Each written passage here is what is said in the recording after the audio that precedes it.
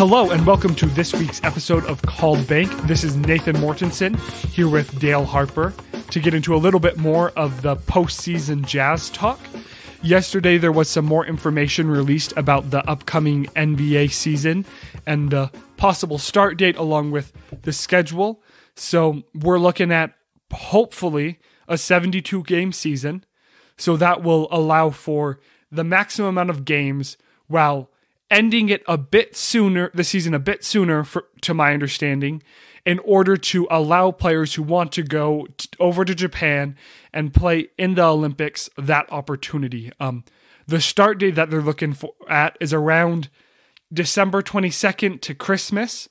And so that's when things start getting really crazy with how everything's been going.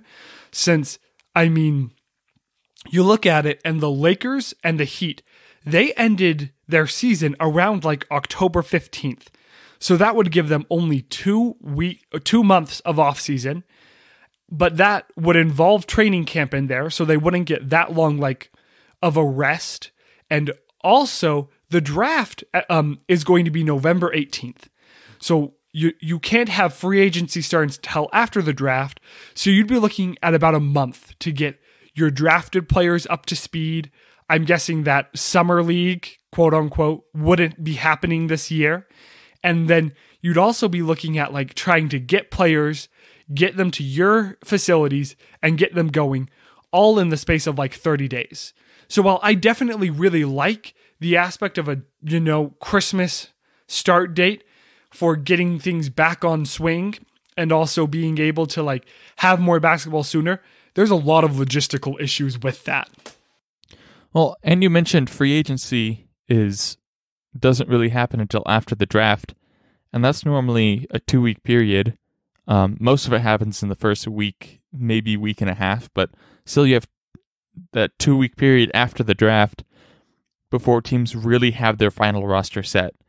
And obviously there might be some moves with some minor trades or signings, but teams coaches won't even know who is on who their full roster is until 2 weeks before the season starts. So that's going to be an interesting one. At least everyone is at a fair disadvantage except for maybe the Lakers and Heat, who are getting almost no rest, as you mentioned.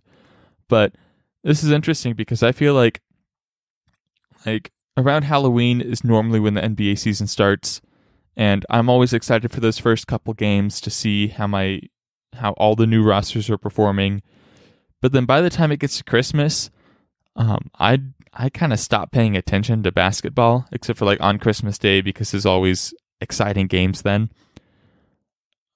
But right now, between Halloween and Christmas is going to be some of the most exciting basketball news. We do have about a little more than a 2-week break before the draft, so it might be a little dead right then.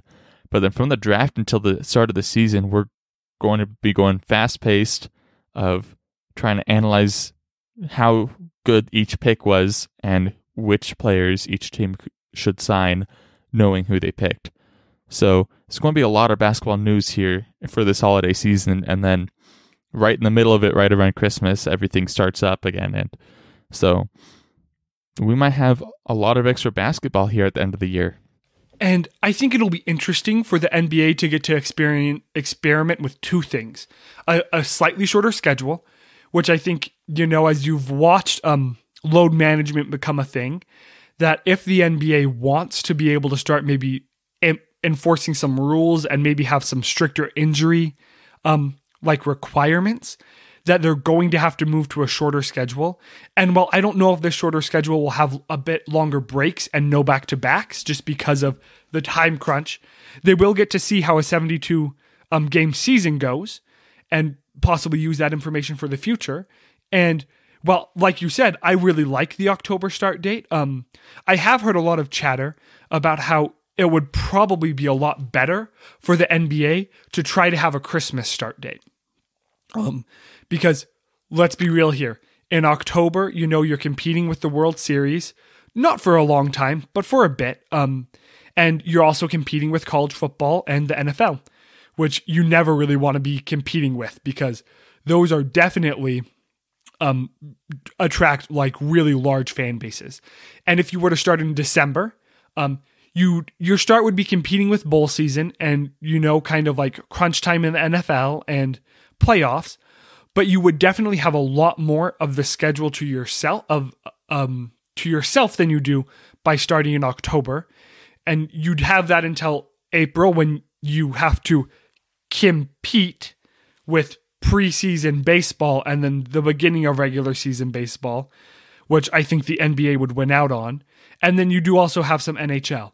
So I'd be very intrigued, and I guess this would possibly cause some problems with Olympic years, but to see if the NBA considers starting in December and maybe ending a bit later in June or beginning of July, instead of doing what they've been doing and starting in October, just trying to have more of the market share on them and get rid of the overlap with American football.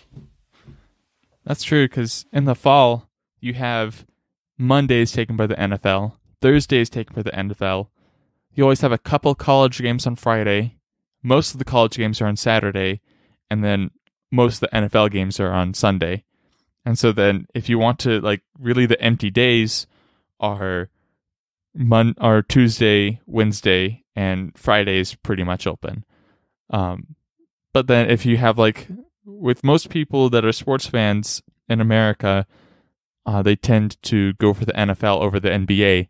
So then if they're really diehard NFL fans and they're going to one game that week, they're probably not going to an NBA game that week, because that just kind of takes a lot out of your schedule, and they really love both. So that would be interesting to see, especially since, at least for me and the people I know, like, summer isn't a huge time for sports. I do know a few baseball fanatics who they just love the MLB, but most of the people are just it's dead time, and the only exciting part of summer is any free agency moves going on, or the draft for the NFL, which is right around the beginning of that time. So that would be interesting to see, have it move a little bit more into summer. But you did mention the issue with Olympics. So there's a lot to balance there, and the NBA has been doing good with the current schedule. So I think this is going to be something that they'll consider, but they probably won't make a huge move. They might move it a little bit later in the year, from October to maybe middle of November or something like that. Yeah, and so, like you were saying, I mean, that would be a big change, and they definitely need to get, the approval of the NBA Players Association to make these changes. And so that's why I'm really interested to see what happens, since I think that the Christmas start date is maybe more of an NBA exec type of goal, and that the Players Association really wants more of an MLK Day start, which, I mean, would be really symbolic, with the social justice movement that's been going on, if the NBA started on Martin Luther King Day. But I'll be interested to see, since there are also a lot of players who want to go and play for the Olympics. And I don't think it would be fair to have the expectation, and I'm obviously not the players, and so I don't know exactly what they want, but I don't think it would be fair if they said, we want an MLK start date and we want Olympics. I think that they need to be willing to work with the owners on that, and be willing to work with the NBA on that, because their salaries in large part are due to the number of games played and, how much money is being made off of those games. And if arena attendance ends up being what it looks like it'll be for next season, which is never reaching full capacity, what's going to happen? I mean, I don't think that people are super confident about where the salary cap's going to be. Maybe this season it won't see a lot of impact, but next season, it's going to drop. So, and if you have teams wanting to make big decisions, the Jazz want to sign Gobert, and while he definitely earned the Supermax, that's a painful contract to sign, and it's going to be really rough for the Jazz to work and keep Gobert, but also be able to keep money available to pay Donovan Mitchell in the future, and to pay other players to be able to have a good core. Since I don't really think you've seen any teams any team sign a Supermax player and then be successful, just because it takes up that much of your cap, and it's really hard to build a core around them after you sign someone to a Supermax deal. Yeah, I almost feel like the Supermax is going to do more bad than good for small markets. But as you were mentioning with the players wanting to start on MLK Day, I thought it was an interesting point, because I was comparing like the NFL Players Association to the NBA Players Association, and how when the NFL, I think it was earlier this year, they made some changes. So one of the changes included an extra team in the playoffs, and their big pitch to the players was this will increase the salary cap so you'll make more money. And the reason why the players approved it were because the majority of the players in the NFL aren't making much money. You have a few big name players that are making a lot of money, but then most of the roster spots are filled by people not making much. In the NBA, you have much smaller rosters and completely fully guaranteed contracts.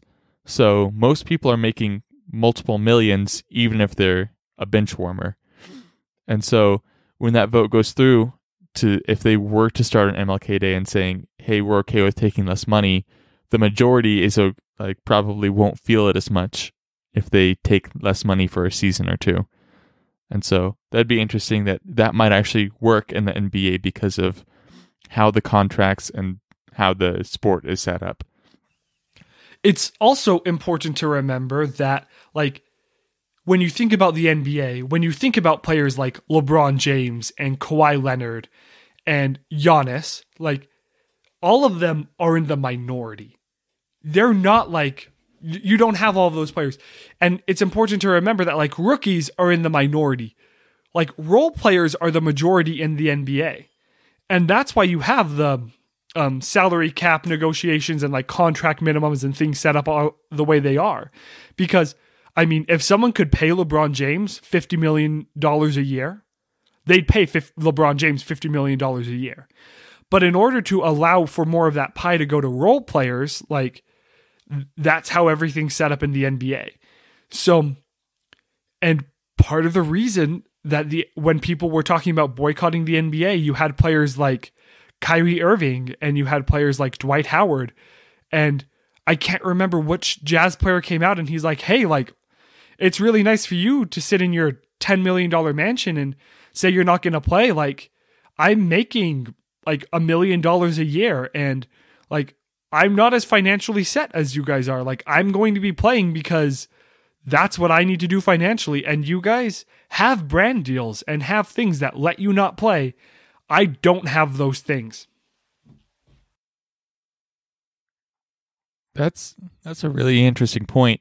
I don't know. I my mind while you were talking about that kind of went off of sports and went about how, like, the economy of what a professional athlete is worth and how that is so much controlled by the league itself and the rules that they implement. But that's a different rabbit hole. We don't have to go into that. That's just because I was doing economics homework last night. But yeah, as we said, it was proposed that NBA starting around Christmas. The NBA players are probably looking to start a little later, so we'll have to follow this and see what is actually decided. But a decision needs to come up fast, because if they wait until the draft, let's say, and then decide we're starting on Christmas, then it makes everything worse, because now you have a month to get ready. And so I'd be looking for a decision to be made on this by the end of the week. And if it's not, then it's probably starting after Christmas. Yeah, they've promised, I believe, to have, I think from what I've heard, they will have like the start date chosen around the Halloween. So like that's the goal. Whether or not it's MLK Day or whether or not it's like Christmas, it should be chosen and picked. And there might still be some stuff to work out, but they have to at least get it done before the draft.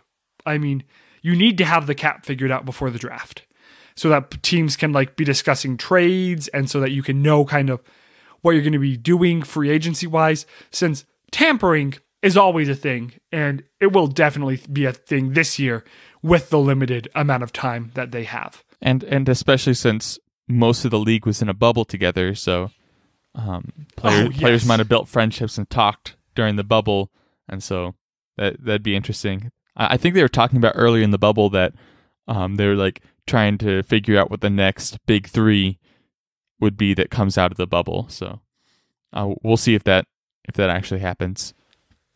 Donovan Mitchell, Jamal Murray, and Taco Fall on the Utah Jazz. No, but in all seriousness, we did forget one of the biggest things as it relates to Utah on the schedule changing. And it's don't hold your breath for a 2023 All-Star game in Salt Lake City, which is really disappointing, but 2021 All-Star game is almost definitely going to be canceled. And then does that push things back? I can't remember if I read that the 2022 All-Star game was also looking at possibly being canceled, just to try to give the players guaranteed rest or something after the craziness. I don't know.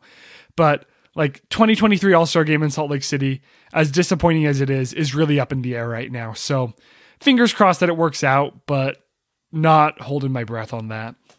Yeah, that's kind of frustrating because the last All-Star game was probably the best All-Star game we've had since that one year when Allen Iverson actually took it down to the wire and pulled off a comeback win against the West. And he did that just because there's a chip on his shoulder that everyone was saying the West All-Stars were much better than the East. So that was really the only interesting All-Star game besides last year's. And so I'm hoping they I'd understand this year, but I hope it doesn't get canceled too many years in the future, because they started to figure out something that made the All-Star game really interesting to watch. And so in other NBA news this week, to kind of divert our current path, I think the biggest one is probably the hiring of the New Orleans Pelicans new coach. And you had a couple things that you were telling me about that before we started recording, and kind of your thoughts and feelings there. Yeah, so the Pelicans, they fired Alvin Gentry and they hired Stan Van Gundy, which I think a lot of people weren't expecting that, especially after the Nets hired a very players coach in Steve Nash. I think people were expecting the way of NBA coach hires to go, you're going to primarily hire former players for teams that have potential star power like the Pelicans, so that they can get them used to the role of being an NBA star and get them there.